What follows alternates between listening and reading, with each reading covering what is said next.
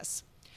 Small bowel obstruction, the most common cause is going to be adhesions. Yep. So a patient who's had surgery before, coming in with what looks like a small bowel obstruction, it's because of their adhesions. The second most common cause is going to be an incarcerated inguinal hernia. So number 1 and number 2, adhesions or an incarcerated inguinal hernia. They're going to present with belly pain. It's going to be colicky. It's going to be cramping. It comes and goes. They typically have vomiting. If the obstruction is sort of a proximal process, it's going to be bilious emesis. If it's a distal process, it's going to be feculent or stool-like.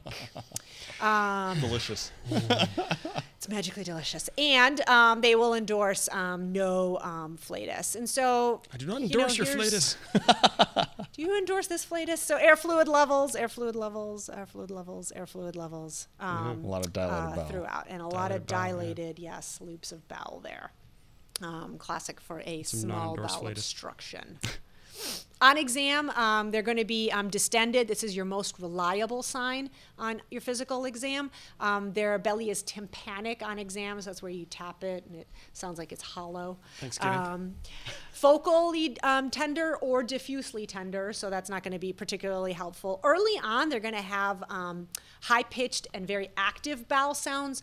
Later on, they're diminished bowel sounds. So it just depends on when they get and then you know what? Too late. Save me. Oh, what are you going to see on X-ray? You're going to get the dilated loops of bowel, the air fluid levels we saw. The string of air pockets is called the string of bead sign, so it looks like a string of air pockets all lined up on top of each other. You'll see no air distally, so the rectum is usually empty of air, unless it's an early or a partial SBO, in which case there may still be air down below. 5% of SBO patients will have a normal X-ray. So that's annoying because we really rely on that. And so dear God, here you have it. Endorsed your flatus. Lots of gas everywhere and air fluid levels and dilated loops. And I always find this to be like, I would put that on my wall. Small bowel obstructions are like really artistic when you look at them up close. They really are. I want to put one on my wall and no one's going to know except for doctors that come in and be like, you would have made a good radiologist. I'm looking at that. It's like a night sky. You know, it's man's struggle with. It's like a Rorschach drawing. That's right. My struggle for meaning.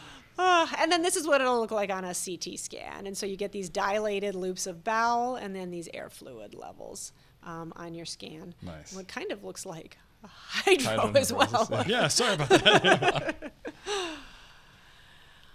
How do we manage these? These guys have to stay. We keep them NPO. We give them fluids. Get your surgeons involved. It's usually non-operative, but they like to kind of keep an eye on the patient. You do not need to drop an NG tube in every single SBO or every single ileus. Sometimes some of our surgeons get super gung-ho about the NG tube. They don't all need it. But if there's a lot of vomiting, if there's a lot of distension, by all means, decompress some of that air proximally. And then closed loop obstructions, any evidence of necrosis on the scan or perforation on the scan or volvulus needs to go to the OR immediately.